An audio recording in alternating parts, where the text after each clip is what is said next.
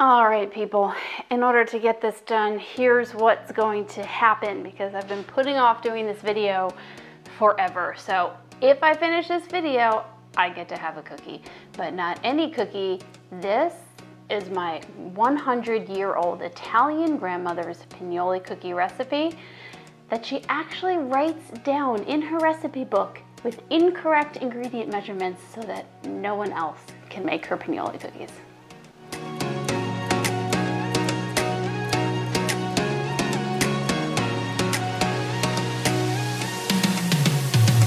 That's my cookie for doing this. All right, so a lot of people have trouble with this. I had trouble with this, admittedly, is setting up and getting used to your mirrorless camera's amazing autofocus technology. But if you're coming from DSLR and you're using one point or multi-point or whatever type of point focus that you're used to using and toggling it around, or maybe just having the center point focus and recompose, this can be a little bit confusing. Now I'm demonstrating this on my R5, but this will work for the R6. Has, I'm pretty sure, the exact same menu selections, and the R is also fairly similar, if not exactly the same. And also the 1DX3, I'm pretty sure when you're using in live view, has the exact same thing. So this is going to cover a lot, but if you're not a Canon user, you might still want to watch this because the mindset behind it is almost more important than the settings. But let's do the settings first. So this is how I set up my camera. So coming over to my menu in the autofocus section here, I start off by having it in servo. Now, if you are a DSLR shooter like me, I almost never used AI servo. Like, ever. Even when the bride was coming down the aisle, it didn't matter. I just didn't use it. I didn't find it reliable. I found what I wanted to do, one shot was a lot easier. This has changed the way I shoot. I put it to servo. My autofocus method, I have it set to tracking by default. Now, this is a little bit difficult. This is the eye, face, head detection tracking. So you want it to be there, but every once in a while, admittedly, you want to focus on a thing, right? Don't worry, we'll get to that later. We'll get to that in a second. All right. I want people to be the top priority, not animals, so that's just me. My eye detection, you want to make sure you are enabling it. That's the key right here. I like to have my continuous autofocus enabled. However, it's not really necessary. You can easily have that set to disabled, and then it's only going to start focusing when you're basically starting to take a picture versus when it's just at your hip. I liked having it on because at a wedding, I don't even want that split second that it takes for it to go from continuous autofocus, or not autofocus, basically being enabled and me picking it up and going. So that's up to you. Do what you want. I'm actually going to try it at disabled for my wedding tomorrow.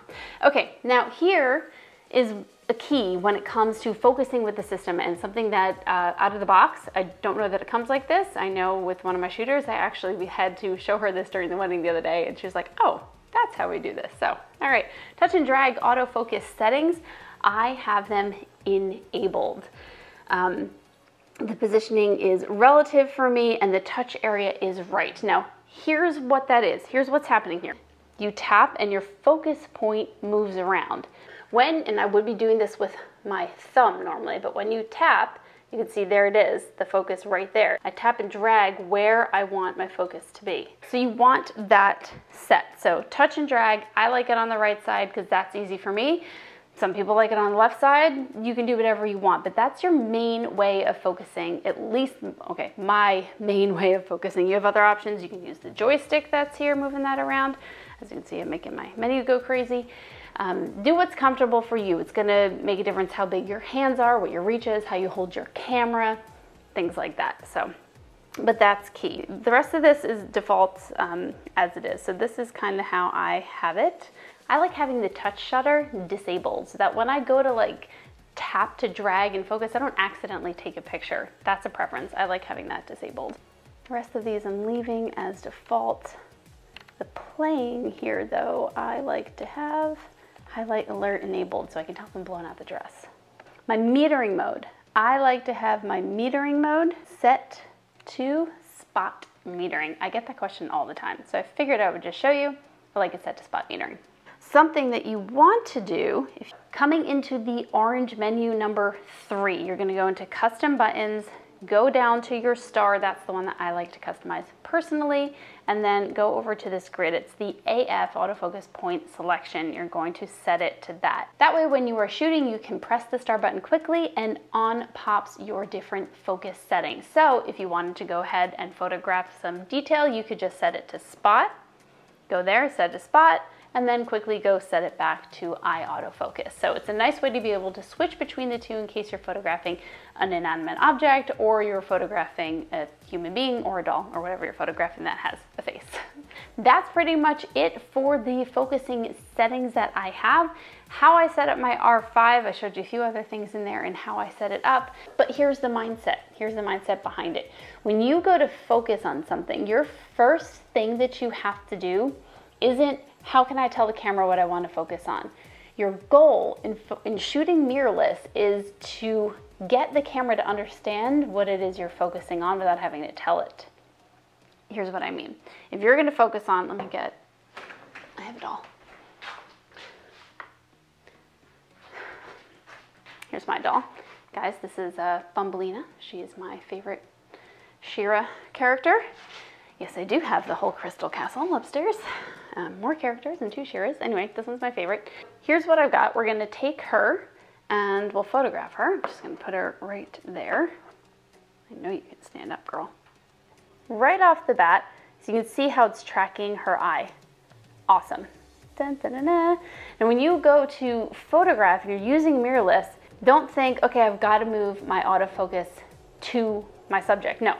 Press your focus button, let your camera do the work for you, and then if, let's just say there's another character, I don't have any other dolls here, but let's just say there's another person behind them, that's when you use your touch and drag with your thumb, touch and drag settings, all right? Now, again, you can go straight from here, we're photographing that, we got her, and now I want to photograph my cookie. All right, so I'm gonna hit my custom button and then move over to single point focus. All right, so now I'm at single point. Now I can just put it where I want to. I'm too close to the cookie. And it's going to focus on that center point. You could keep it there, you know, that's how you used to shoot. So I'm just saying, no, right there. That's where I want the focus, right? That's what you used to do. I'm too close to all of this. All right. So that's your single point. If you want to do it like you used to do it, that's your single point. That's what you do. And then you click and drag and move it around. There we go. Eye tracking. It's not going to not focus, by the way. If I just photograph this cookie, it's like, okay, that's where you want to be, or you click and drag and move it around. It'll do it, but it'll always be looking for a face first. Because see, it goes right here, right to our eyeball. All right, so that's the thought process. So you do have to change a little bit, at least I did, in thinking I have to always control my focus. No, I'm going to allow my camera to control the focus, and I'm just going to make sure it's going where I want to.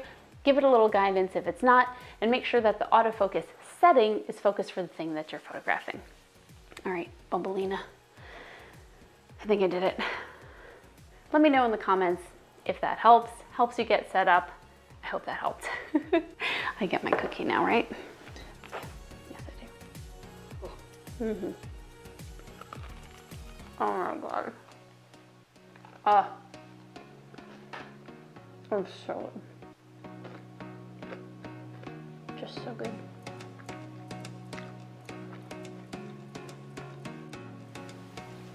Worth it.